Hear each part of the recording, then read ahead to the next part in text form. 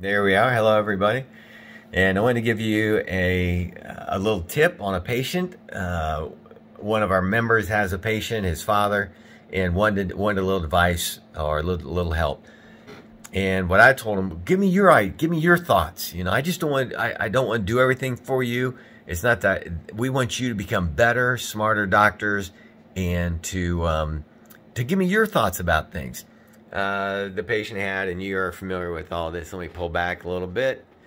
He's got high TSH, and the thyroid's a little bit low. And in about 2 months, about 8 weeks, they retested again. And you can see where the TSH dropped from 8.3 down to 6.9, which is good. And then then he tested the thyroid antibodies and saw that those are screaming high at 185.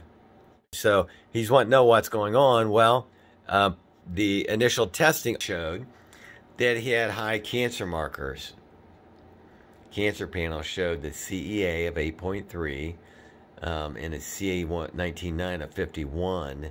And you can see from 11/24 up to January 7th that the CEA went up a couple points and the CA19-9 dropped from 51 down to 37. So that is all good, but the CEA went up.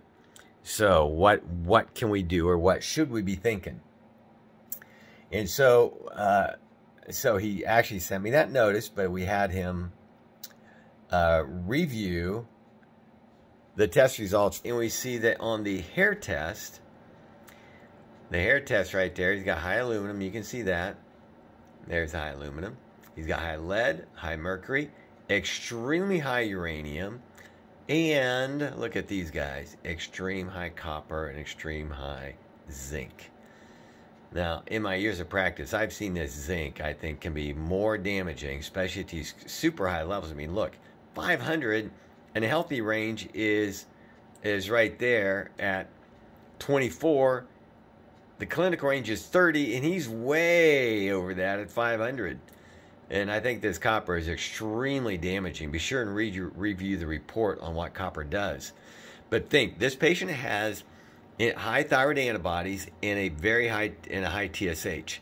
So what do we see here that could directly cause it? Well, we see lead and mercury can affect the thyroid function. Uranium, obviously, but also copper can directly affect thyroid. So it is also, do you think that these things could affect the immune system and make his body more susceptible to getting cancer? And so just from this simple testing here, it's going to tell you where you need to go. Now, testing-wise, what I would do for this patient with this very high copper is have them order a copper test of the water coming into the house, of the drinking water, and then we also want to test of the water they use for bathing, washing clothes, all those kind of things. So 3 tests, 1 of the water coming into the house, 1 drinking water, and 1 just general use for that to really see where it's coming from.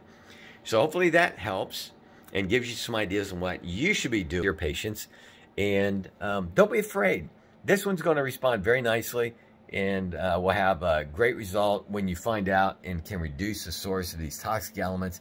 I believe the thyroid antibodies are going to drop like a rock, and even the cancer markers are going to improve too as we take the burden off the body. So hope you enjoyed this little quick case. Hope you have a great day. I'm Dr. Merkel.